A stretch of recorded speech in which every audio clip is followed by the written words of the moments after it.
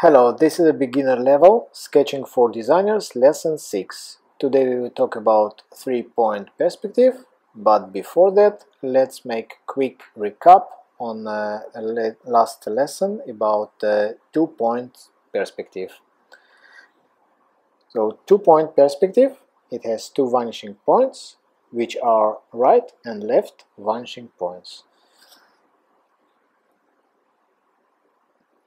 Here I make quick sketch to put the object below and in the middle of the horizontal line to create different point of view, with different perspective, different point of view. Okay, I hope you watched this video before. If not, you are welcome to visit my channel and check lesson 2-point perspective and also 1-point perspective lesson.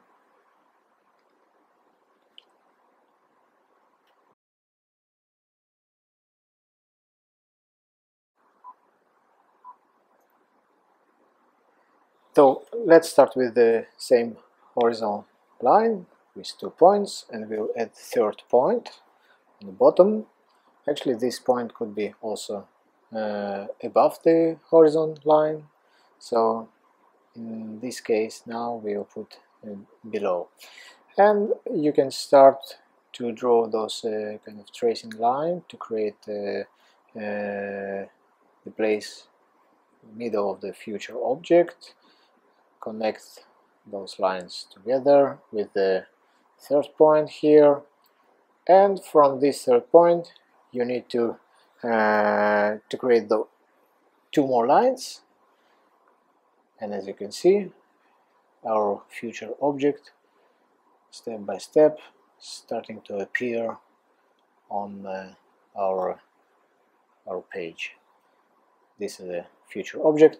Usually this 3-point perspective using in the comics books, comics illustrations, it's quite unusual perspective that a little bit difficult to understand, and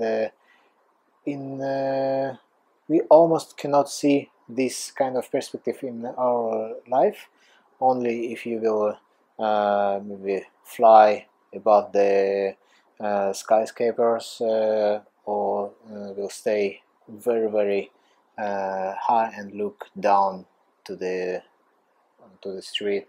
So as you can see, this is a block like a building from with the top view.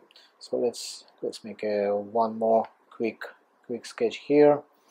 So 2 points on horizontal line, and third one below. Connect. Actually, this point could be much far from the others, and you can put this third point much lower or much higher to create more dynamic and more aggressive, I would say, perspective. You will see further. So let's check the opposite side. What could happen if you put the third point on the top above the horizontal line? Okay, so again okay, my mistake here. Okay, this is the vertical line. Connect with the 2 vanishing point left and right, and create additional lines that going down, and you already can imagine that we are going to see the object from below. So it's almost like stand under the rocket, under the flying the object that's going somewhere in the sky. So let's summarize what is the 3-point perspective. The perspective, it has 3 vanishing points, and I mentioned before this quite unusual perspective that not too many using in daily sketching. Only if you want to create very expressive view that usually illustrators using into for the comics. convex illustration. Yeah, so one more time, 1 point, second point, third point, and supported line. Let's make some funny rocket that's flying from the ground.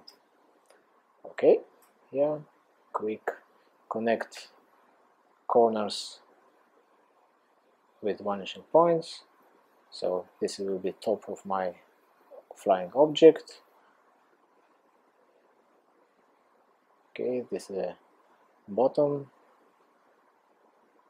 and then from the top I'm connecting this with the left vanishing point, and from same point the right vanishing point, and you can see kind of dramatic, very expressive perspective of the object.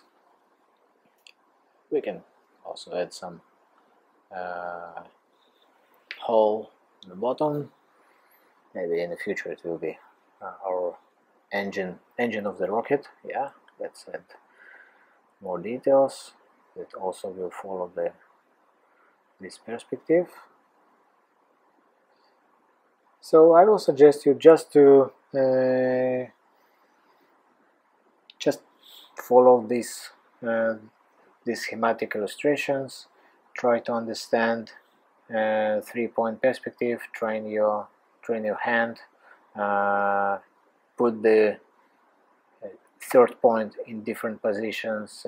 Put the left and right vanishing points in more close to the center.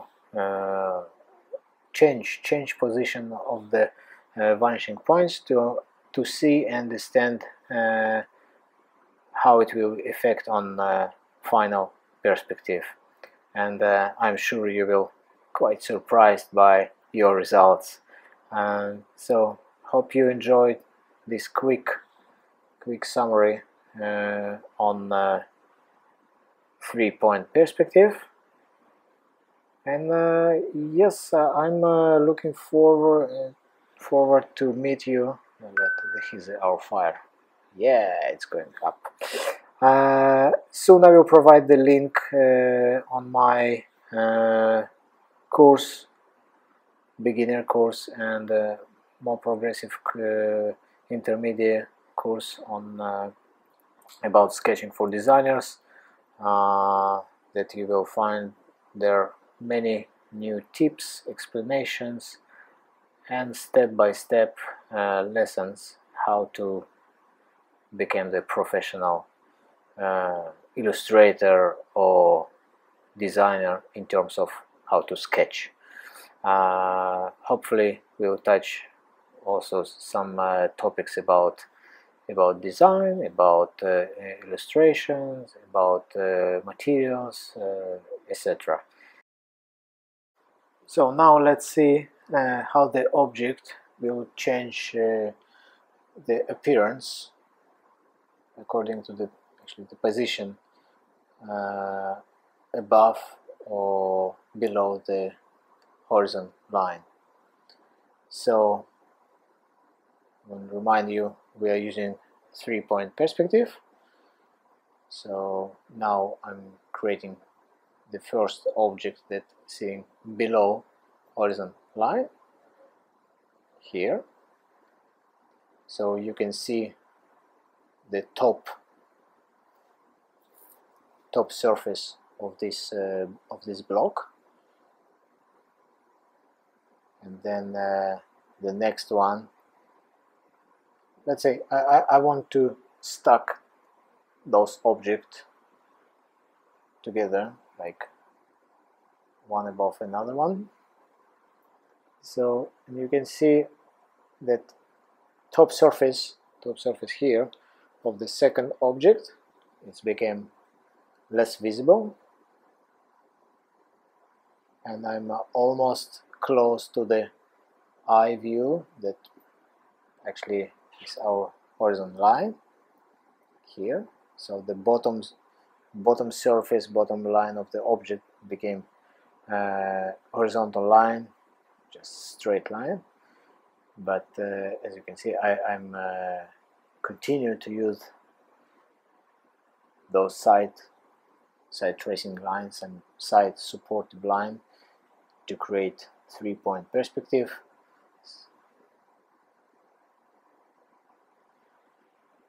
Okay, so and in this, the third object, you actually cannot see the bottom line, and now the object going to, let's say, fly above the horizontal line, so you will see